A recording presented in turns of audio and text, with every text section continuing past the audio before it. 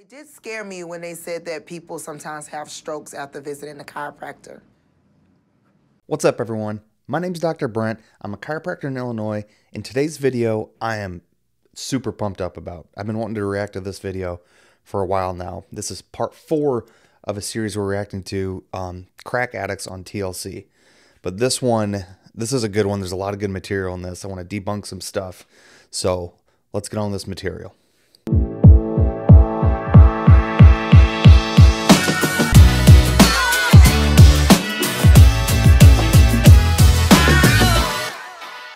All right, now let's get started with this material. I wear a size 44 triple D, so obviously I'm not in the itty bitty committee. My boobs are heavy and I often do this. And when I need to do this, but it's hard because I'm dragging a wagon, okay? Okay, so believe it or not, yes, this does come into the clinic. Women with larger breasts coming in with increased back pain, upper back pain, neck pain, headaches. So we do see this in the clinic. Okay, I got bajungas, you got titties. Okay. So, have you ever thought about having a breast reduction? No, I don't want to. Okay. The reason she asked that question, is she willing to get a breast reduction? The reason is because that would make things easier to help bring back this way. You know, when we have all this weight up forward, it makes it a little more difficult to bring the shoulders back, to bring the upper back, the neck back. Some people are willing to do that and some people aren't. Just because someone's not willing to get a breast reduction doesn't mean we can't help improve their posture. Imagine putting a 10-pound sack of potatoes and walking around all day with that. You're not gonna be happy, and neither is your neck. All that weight is gonna push the neck forward, and over time, it can actually create that hump in the back of the neck. So, when we have the weight forward and the shoulders are brought forward, a lot of times what we call this is upper cross syndrome. What that is it causes some tightening of some muscles and some weakening of other muscles. When I say weakening, that just means some of the postural muscles that are used to keep us upright just aren't working. So there's different methods we can do to help, you know, strengthen those muscles that aren't working and stretch the muscles that, you know, are being overworked. Ever seen a chiropractor? Never in my life. I was actually discouraged to come see a chiropractor by my doctor. You know what? I probably hear that more than you could possibly imagine. You know what? This is actually kind of sad because I've heard this in the clinic too. Some patients, primary care physicians say, do not come see a chiropractor. I don't know if it's bias. I don't know if they've had a bad run-in with a chiropractor. It's sad that some people in the medical community do not want to work together with chiropractors to improve their patient outcomes. That's actually pretty sad. And there's no real reason behind it. Well, they did scare me when they said that people sometimes have strokes after visiting a chiropractor. And I was like, I don't want to have a stroke. Okay. This is absolutely ridiculous. And this has happened in the clinic before where a patient's doctor said, don't go to the chiropractor because you're going to get a stroke. There is zero, and I mean zero, evidence or research that shows that chiropractors cause strokes. In research, there's a word that they use called association. You know, they associate chiropractic with strokes. Of course it's associated. What are the symptoms of a stroke patient? Neck pain and headaches. Who goes and sees the chiropractor? Patients that have neck pain and headaches. Of course there's an association, but there is zero evidence showing that chiropractic causes strokes. Let's look at it this way. My malpractice insurance is less than my driver's insurance or my auto insurance.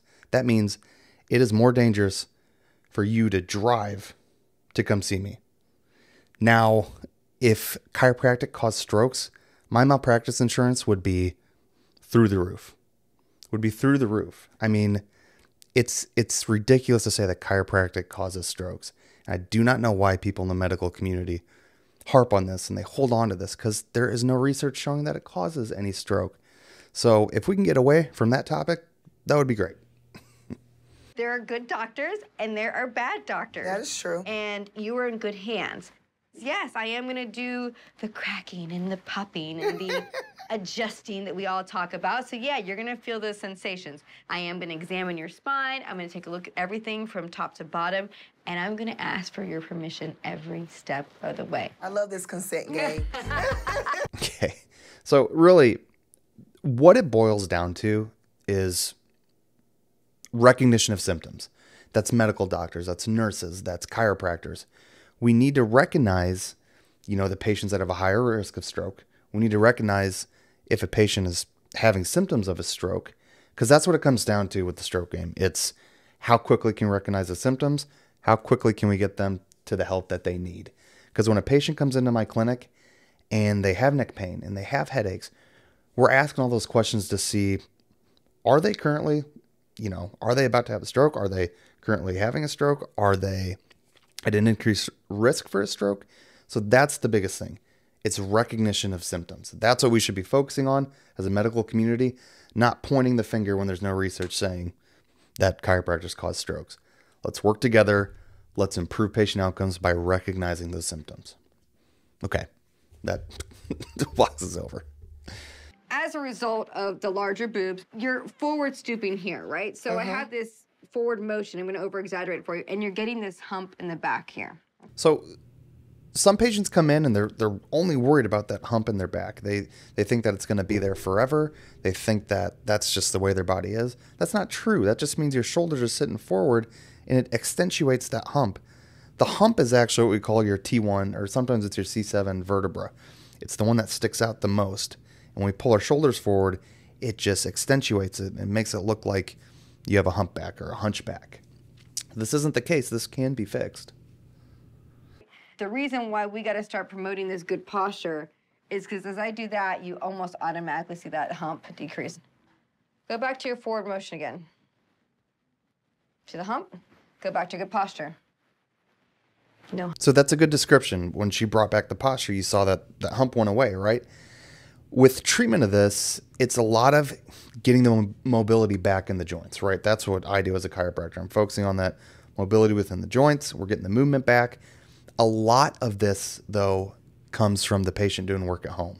It's stretching. It's doing the proper strengthening exercise to help bring the shoulders back to get rid of that hump. I mean, you saw when her shoulders got brought back, the hump was gone, right?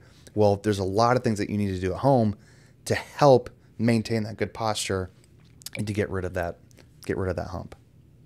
I hope you guys enjoyed this reaction video. Again, big topic. Chiropractors do not cause strokes.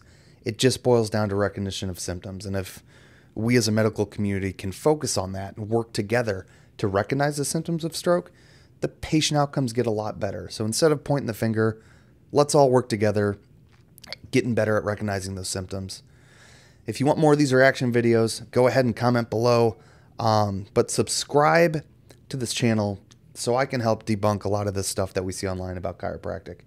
I want you guys to be educated. I want you to know, what you're getting when you go to a chiropractor. So if you enjoyed this material, go ahead and hit subscribe. Take care, you guys.